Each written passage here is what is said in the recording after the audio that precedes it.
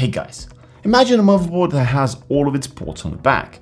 No more clutter or tricky positions, just a smooth and neat appearance for your PC. Sounds great, doesn't it? That's exactly what ASUS is offering with their latest TUF Gaming Z790-BTF motherboard.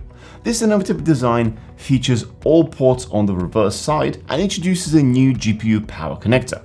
But the big question remains, how does it perform? Is it versatile enough for various builds, and can it truly justify its price point? Join us in this video as we explore these questions and offer our insights on this rather unique piece of hardware.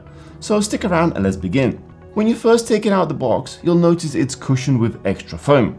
This is to prevent any damage to the connectors at the back when placing the motherboard on a flat surface.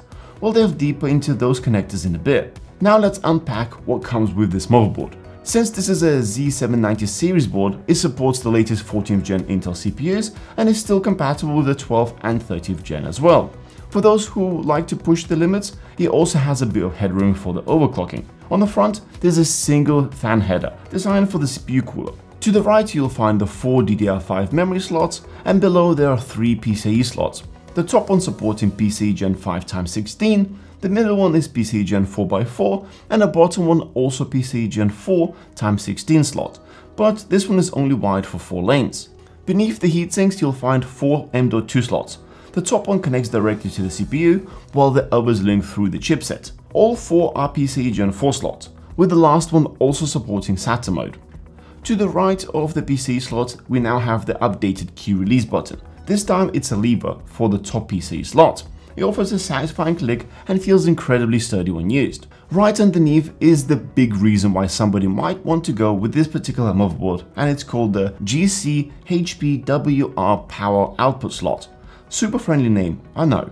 This is ASUS' take on a PCIe high power connector for the graphics card, which match the golden finger on a GPU and provide up to 600 watts of power for the card without any unsightly cables on the front of it. I am a fan of this clean look.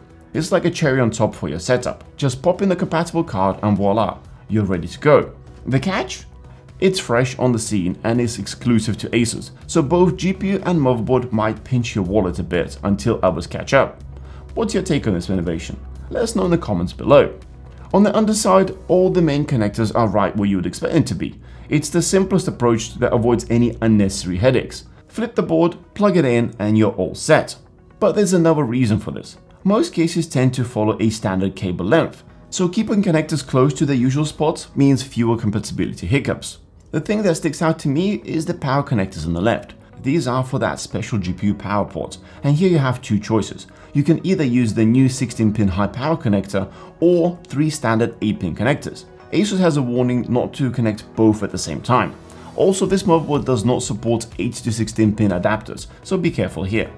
Overall, the heart of this board's appeal is the special power setup for the GPU and cables on the back, which brings us to the 2 problems with the back-to-front motherboards: price and compatibility. Sure, there are a growing number of cases out there that are ready to embrace this back-to-front motherboard design, and we actually have a few of them in the project pipeline to review, so make sure to subscribe so you don't miss them. The problem here is not the lack of support, but rather the absence of a standard. This means that case makers have to double down on their efforts to accommodate more boards, leading to more holes in cases and potentially rigidity issues. So we'll make sure to be checking that out in the upcoming videos. Now over to the second problem, price. It starts with the manufacturing process. This motherboard doesn't just feature the same connectors on the back like most standard boards, so it's not just a straightforward comparison. Even if it were, the process of installing components on one side, then flipping over to install the rest, would require a separate assembly line, adding extra layers of complexity that inevitably bumps up the price. Plus, the additional connectors for the power and the extra high power traces running through the motherboard add to the cost. A quick search reveals that a similar TUF Gaming board can be found for about $90 less. And for almost the same price, you can actually go up a tier and end up with a ROG Strix motherboard. Which leads us well to the conclusion. For the time being, this new style of motherboard is squarely targeted for the high-end market, catering for those who are willing to pay a premium for cleaner setup with fewer visible cables. As the market evolves, it does complicate things a bit, since you'll need to also consider cases that accommodate rear connections. However, once the industry matures and hopefully standardizes, we could see a shift. Having all cables at the back could simplify installation, and if companies do actually agree on the standard, prices should drop. What are your thoughts on this? How soon do you think this will become a standard, if ever? Would love to hear your perspective. Leave the comments in the section down below. Thanks for watching. If you think this motherboard might be what you need, check out the link in the description for more details. Don't forget to like and subscribe, and we'll see you guys in the next one.